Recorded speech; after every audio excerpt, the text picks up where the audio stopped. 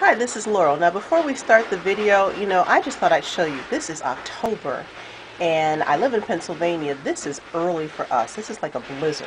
For those of you who were Little House on the Prairie readers, and I don't know about the show, I didn't watch the show, but if you ever read the Laura Ingalls Wilder Little House series, remember the winter where the blizzards for them started in October and lasted for 7 solid months. Every few days they had blizzards. That's what I'm feeling like right now. I really hope we don't have 7 months of this, but at any rate, I just thought I'd start the video with this. Hi, this is Laurel. Welcome back to 31 Days of Couponing Success, and today's topic is about donating from your stockpile. And what you're looking at is a variety of items that I will be donating fairly soon, and I'll try and talk you through these so that if you want to also do some donating, that it gives you an idea of what types of things you can donate and who might be in need of those things. So what you're looking at now is the contents of a bag that goes to actually one particular ministry, and here's a pile of them ready to go. I just left one out so I could talk to you about it. Now in my area, there is a woman who has a very specific ministry. She has a real heart for young girls on the streets. And so even though she encounters a lot of people on the streets and works with them all, I think her heart is really for the young ladies. And she said the one thing she's noticing, at least in our area, is a very disturbing trend, that when girls are graduating from high school, they're being kicked out of the house. Their parents are saying they don't want them in the house anymore, they don't have jobs, or they can support themselves. And so she's encountering a lot of girls in that age range who have no street smarts, who are on the streets. I'm sure you can imagine what that must be like for these girls. And they don't have any money, so they can't get even basic things. So something like detergent or feminine products are a real blessing to them. Imagine it's that time of month for you and you do not have feminine products. We can't imagine, but some girls are in that position. And the toothbrush here, toothpaste, deodorant, floss, soap, a small food item. If you coupon, you know that you can get just about everything on this table for free. And if I paid for it, I paid very little for it. Like maybe the soap might have been $0.25, the tissue might have been 20 cents, something like that. So we are not talking about a lot of money here to be a real blessing to someone in need. And obviously her goal is to work with these girls to get them off the streets, but the immediate need is, can I have some feminine products? Can I have a toothbrush? So she says these are a real blessing to her to be able to pass these out to some of the young ladies that she encounters. And also, just a variation of this is useful for most any ministry. I'm a part of a charity sewing group, and we make these bags. As you see, we get fabric donated. We make bags, and we fill them with whatever small items we can find, because virtually every organization or ministry we work with is always in need of these what we call personal care bags. And if I can find some of the online links that to our organization and to other organizations, I'll let you know. I'll put them in the description box below.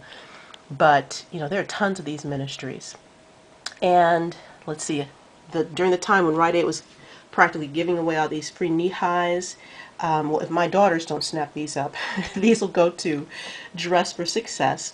And I've talked to you about that in other videos. It's a national organization. There are probably local chapters where you live that helps women who are looking to re-enter or enter the workforce. Maybe there's been some past trauma in their lives and they want to kind of get into a new phase of life, new career.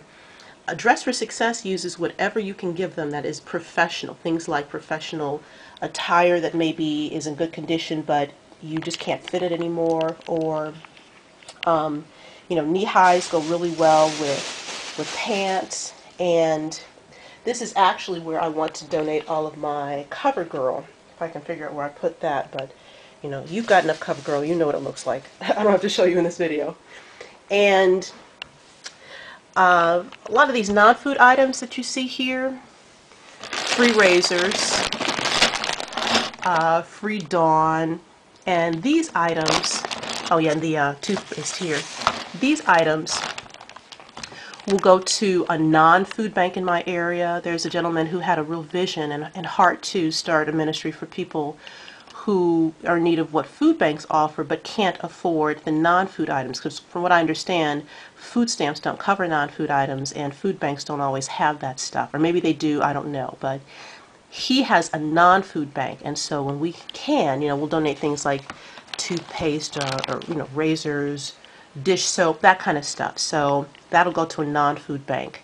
And then the ministry I mentioned earlier, the woman who has the heart for the young women, I'm going to donate some larger food items for her. There's canned soup, peanut butter, and jelly, and those are great for her because, now maybe you knew this, but when local ministries and organizations go to the food bank to get food to give to people that they're servicing or that they're serving, they have to pay the food bank for those things. And so if it's a ministry strapped on cash, as most ministries are, particularly these days, then they will really, really be blessed by items like canned soup, peanut butter, jelly, particularly because food banks charge them by the pound. So it's cheaper for them to buy boxes of cereal and maybe have people, when they can, donate the heavier items like soup, peanut butter, and jelly.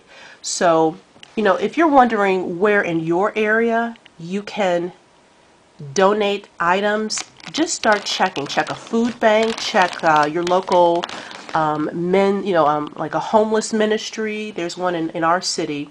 They can probably even, put you in touch with some folks, wherever you might be. Salvation Army is always a good place. A Salvation Army is all about helping people, and I trust them with my money and my resources much more than American Red, or the what is that? Yeah, American Red Cross Society, who every so often, there's some financial scandal with them. There has never, in the 100 plus years that Salvation Army's been in existence that I know of, there's never been any kind of scandal affiliated with that. So they are all about serving the community. We do a lot for them, our charity sewing group.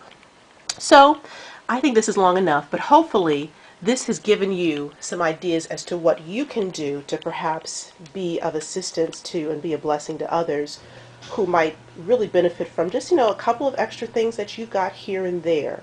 Someone will definitely thank you for that. Thanks for watching.